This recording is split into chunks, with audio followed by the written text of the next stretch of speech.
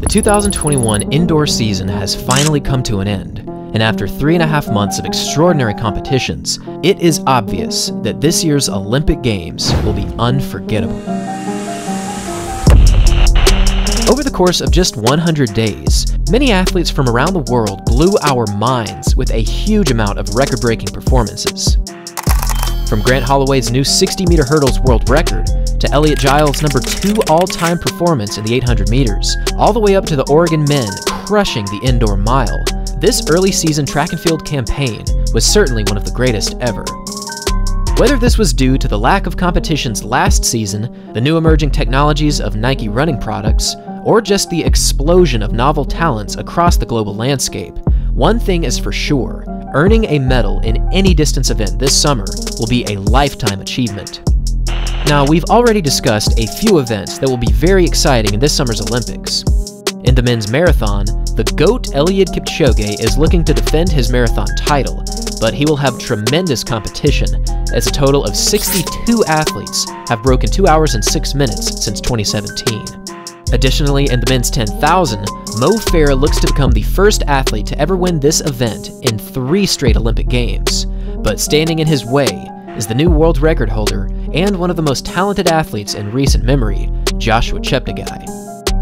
Indeed, the hype around these events is growing at a very quick pace, but another event that is rapidly unfolding as a potential legendary moment is the men's 1500 meters. In order to bring home the gold medal in this event, an athlete will have to take down a ridiculously talented field. And when I say talented, I'm not just talking about 3 or 4 great runners. We're talking about well over 10 separate athletes with tremendous times. These runners include Jake Whiteman, Josh Kerr, Stuart McSwain, Matthew Centrowitz, Cole Hocker, Cooper Teare, Marcin Lewandowski, Oliver Orr, and also, from my personal perspective, the 2 heavy favorites for this event, Jakob Ingebrigtsen from Norway and Timothy Cheruiyot from Kenya. Now, before we dive into the epic matchup that is Ingebrigtsen versus Cheruiyot, let's take a look at the amazing competition from around the world. These athletes have all run tremendously quick times over the previous few years, and all of them have proven to be very intelligent when it comes to racing tactics. From Lewandowski's undeniable championship abilities, to Oliver Orr's new top 10 indoor 1500-meter ranking, to the always dangerous and deadly finishes from Josh Kerr, Jake Whiteman, Matthew Centrowitz, and the new sprinting sensation Cole Hocker, the prospects of all of these athletes meeting in this year's Olympic finals is insane. Each of these runners have proven tremendous potential over the previous few seasons, but again, the 2 clear favorites have to be Jakob Ingebrigtsen and Timothy Cheruiyot. Based on his last 2 racing seasons, Timothy Cheruiyot from Kenya simply has to be the favorite. In 2019, he won the World Championships leading from the gun. This kind of racing strategy rarely works out in World Championship racing, but even through a high-risk tactic such as this, he was still absolutely untouchable, winning these Doha World Finals by more than 2 seconds. Moving into 2020, he only continued his greatness with an undefeated 1500-meter racing season, and on August 14th, on the lightning fast track in Monaco, he ran the fastest time in the world for 2020 in 3 minutes 28.45 seconds. In addition to his 1500-meter dominance, he also has a 1:43 800-meter best to his name, a personal record that showcases amazing sprinting abilities.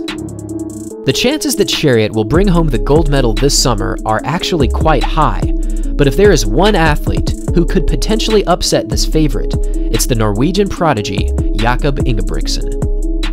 In 2020, he put together one of the most unique and groundbreaking seasons in racing history. In the 1500, the 2000, and in the 3000 meters, this 19-year-old completed 3 separate all-time top 10 performances, making him one of the few athletes to ever achieve such a task. In addition to these top 10 times, he also broke the Norwegian 5K record, running a massive negative split to finish in 13 minutes and 28 seconds. Indeed, the 2020 season placed Jakob firmly in the competitive distance running conversation, but moving into 2021, it was clear that he was still improving. Over the course of just 1 month, He won both the 1500 and the 3000 meters in the European Indoor Championships. However, his greatest indoor moment came on February 9th, when he absolutely obliterated a world-class field, winning this 1500-meter race in a new European record time of 3 minutes 31.80 seconds, a time that ranks him number 5 on the all-time indoor list. Throughout the entire history of the Olympic 1500, no Norwegian athlete has ever won this Olympic crown. In fact, no athlete from Norway has ever won a single Olympic medal in this event. For the previous few seasons, we've seen Jakob grow from a promising young prodigy to a global running superstar, therefore competing at the highest levels will be nothing new. However, the Olympic finals, the highest possible moment for any runner, will certainly present a true test of his running fortitude.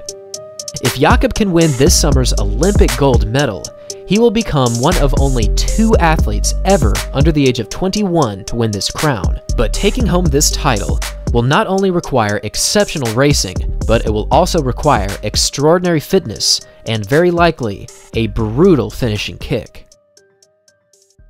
And now I'll pass the question off to you. Who do you think will win the Olympic finals in the 1500 meters this year? Will it be Timothy Chariot? Will it be Jakob Ingebrigtsen? Or will it be another athlete, such as Jake Whiteman, Stuart McSwain, or perhaps the new kicking beast, Cole Hawker? Leave your thoughts in the comment section down below. Thanks for watching, everyone, and as always, until next time.